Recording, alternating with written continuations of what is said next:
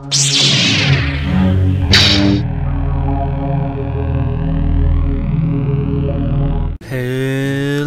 everybody, my name is Xuul, and welcome to the Kotor mod showcase.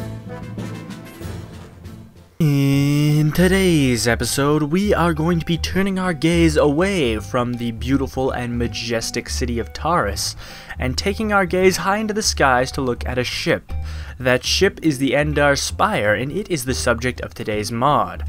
The Endar Spire Complete Overhaul is an amazing texture mod by the mod author Jorak, creator of the Telos board overhaul, and the Casino Pizak animated mod, which I've covered in previous episodes of this series. What this mod does is add beautiful, incredibly high definition, created from scratch textures for the Endar Spire.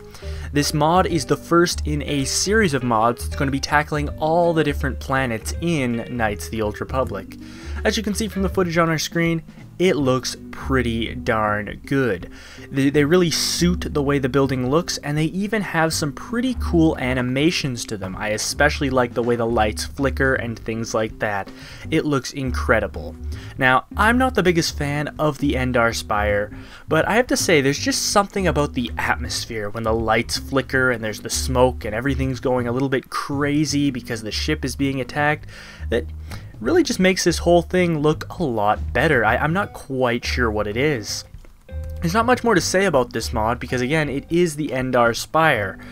There's not very much to see other than the incredibly beautiful look on the planet that you'll be able to see at the beginning of this video. It's great.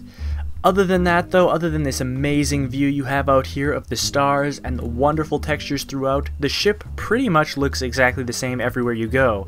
It's just a small tutorial area, so there's not much more I can show you than this. I'm mostly just talking right now to let the video run just a little bit longer. Now, if you're interested in seeing how to install this mod, stay tuned to the end of the video because I am going to be covering that once we, run through the clips. I mean, you've pretty much seen enough. I'm sure this has convinced you to download and install the mod, so let's go ahead and actually get to the installation section of this video so you can go ahead and install the mod and enjoy this beauty the next time you start up a game on Knights of the Old Republic.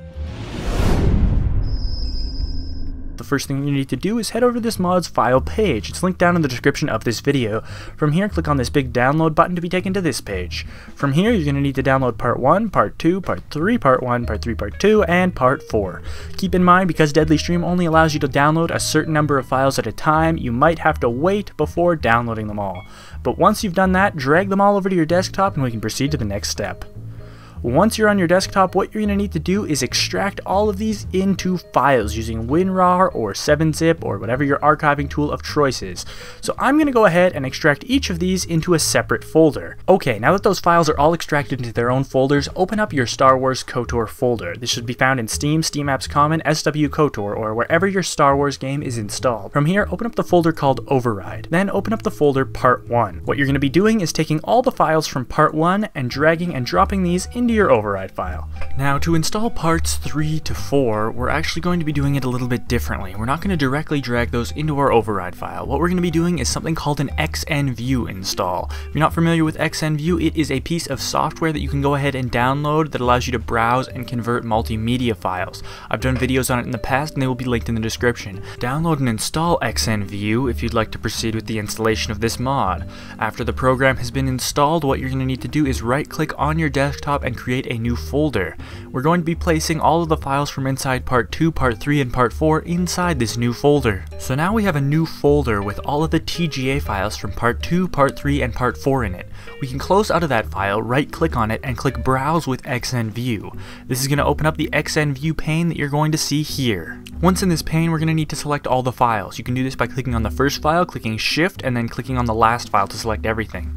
Then right click on any of the files and go down to the bottom and select Batch Processing. The batch processing menu is going to look just like this. However, there are some things that we're going to need to change. First off, we're going to need to change the output directory. You can do this by going back to your Steam, Steam Apps Common, SW KOTOR override, or wherever your override is located, copying this line, and then going back to the directory here, backspacing everything, so just let's backspace this here, and then clicking paste. You can double check to make sure it worked by clicking that button there and making sure that it leads you to the correct override file.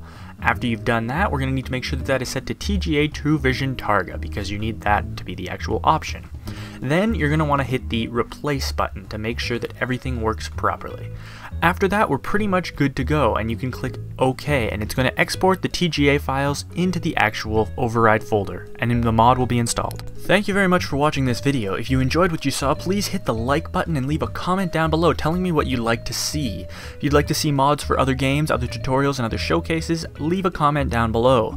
Keep in mind that I've done a bunch of other things on my channel, including Skyrim and Fallout 3. Currently, we're working on a new Fallout 3 mod organizer tutorial series to help people who haven't played Fallout 3 get the best of the game before Fallout 4 is released. And among other things, please consider subscribing, blah blah blah blah blah. I'm stuck at outros, so let's just end it here with some nice jazzy music. Let's go.